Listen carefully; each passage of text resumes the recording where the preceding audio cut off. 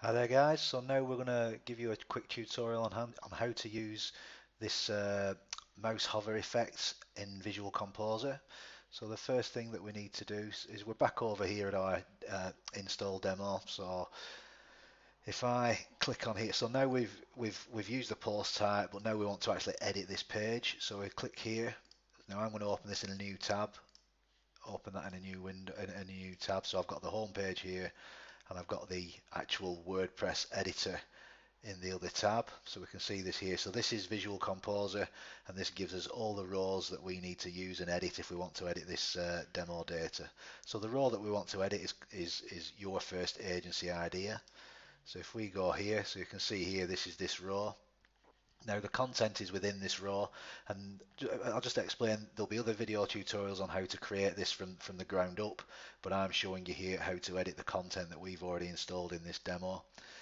So the first thing that we need to do if we want to add our own images to this hover effect here is click on the edit icon for that row. So if we click on edit this row, and then we've got some extra tabs up here that we've created within Visual Composer, and this one that we want to edit here is called the Lax Effect. So we've got Lax here, so you've got Lax layer 1. Now so obviously we've got the placeholder image in here, so if I click on that and then we click on the add image again.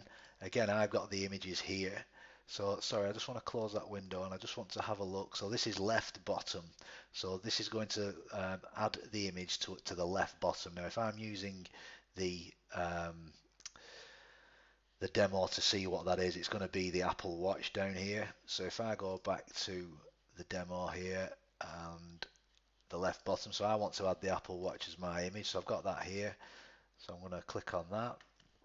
And then if we set that image, and then if we just save that now, and then if we update the page, and then I just want to have a look at that in the front end and see if it has edited the Apple Watch image. So just wait for that to load. So if we scroll down here, oh, so I've loaded the wrong image there, so it's not the Apple Watch, my mistake, but it's a good example. So what I'm going to do is I'm just going to get that image there. So I've got the image here, so what I'm going to do is back at our demo, so we can see that I've got the wrong image in there, so I'm going to go back to the back end. I'm going to edit the icon here, and then we're going to go to the Lax tab, and we're going to remove that image and then add a new one, and we're going to load in the iPhone. I will set that image, I will save that, and then we shall update that page. So then if we go back to the front end and we reload that page now, so you'll see there we've got the iPhone in position there. Now I'll show you how to edit those positions as well. So the next image I'm going to do is this one up here, and the reason I can find out which image that is that's in the top left. So if I go here, and I'm going to edit that row again, go to the Lax tab. Now what I want to do is, so we've got different layer options. So we've got layer 1, layer 2, layer 3. So I just need to find the one that's currently set to top left. So if I keep looking down here, right bottom, left top. So here we are, layer 5. Layer 5 is the image that I want to change. So if I click on that, then I'm going to add the image that I want. And then we've got iPad top left, which is my image. Drag that on. And I'm going to set that image. And then if we save that again, I'm going to update that. And then back to the front end. And then if we hit the refresh button, we'll get the iPad image up in this top left corner. So you can see there we've got the image. What I'll do now is I'll just show you how to get the background image on that row. So I'll just go and get the image. So I've got the image here as my file. So what I'm going to do is go back in here into Visual Composer, and we want to edit the row. So again, I click on edit the row. And this time we go to design options. Now your background images for your rows are always added in the design options panel. So we delete the missing link. And then if we if we click the add image icon, if we click on that, then the image is uploaded. So just set that image, save that, and then update that. We can then go back to the front end if we refresh the page again. So if we scroll down here, you can see the background image is on there. So the last image that I'll add on there just to show you is the Apple Watch.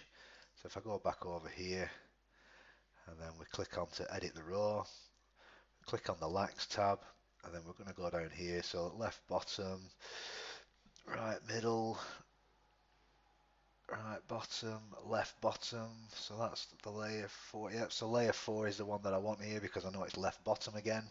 So I'm going to remove that, click on that, and then we'll choose the Apple Watch, which I've already got on there. So then if we save that and then update that, that will then add the Apple Watch to the home page. Once this is updated and I've shown you this, what I'll do is I'll just show you how you move these images around on the row, so that you can get your images in specific positions. So you can see there, I've added these images. So obviously for these ones here, you just repeat them, or if you wanted to, you could add new ones or delete ones off there. So what I'm going to do now is, so we've got the Apple Watch, which is down here. It's a good example to use. So you've got your row in here. So if I now click on the Lax tab and then we scroll down to layer 4, which was the Apple Watch. So you can see here the width of the image. So you've got the width and the height of your image, which you need to put in there. And then we've got the position that we want to start from. So where do we want to start the position of this? If I set this to 0, 0, so I just put the px on there for pixels and we save that, and then we update that. Just make sure that updates.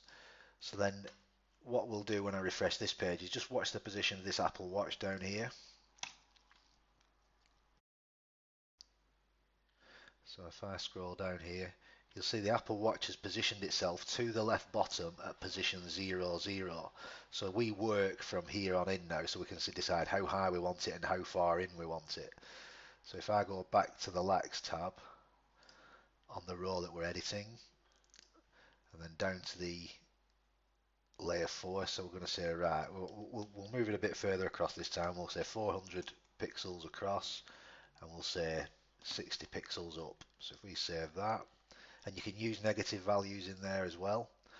So if we click loading, click update, sorry, and then if we go back to the home page, and we'll see the position of the Apple Watch will start over here now. So if we scroll down, you can see the Apple Watch starting position is there. So that just gives you control over the different images on the layer for the mouse over parallax effect. So the next video tutorial that I'm going to show you guys is, let's just take a look at the home page. So this row here is exactly the same as the one we've just shown you. So you've got your background image on there, and then you've got the line art as the Lax Effect images. So then the next thing we'll do is I'll show you how to add a portfolio item. So see you in the next tutorial.